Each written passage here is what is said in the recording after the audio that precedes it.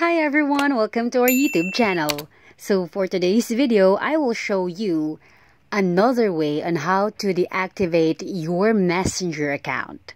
So the first thing that you need to do is to go to your Facebook account.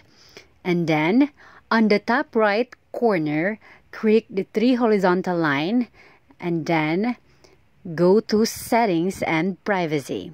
After that, click Settings and then click Personal and Account Information.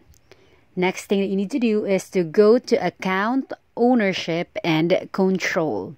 Then, click Deactivation and Deletion. After that, click Delete Account. And then, choose the reason why are you going to deactivate or delete your account. And then after that, continue to Account Deletion. Scroll down and then click Delete Account. Type your password or enter your password and then click Continue. Then after that, confirm the deletion and then there you have it.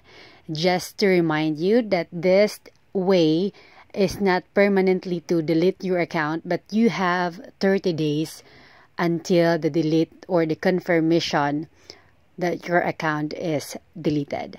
So that is how to deactivate your Messenger account. Please do like, subscribe, and leave a comment if this video helped you. Thank you and see you again in our next tutorial.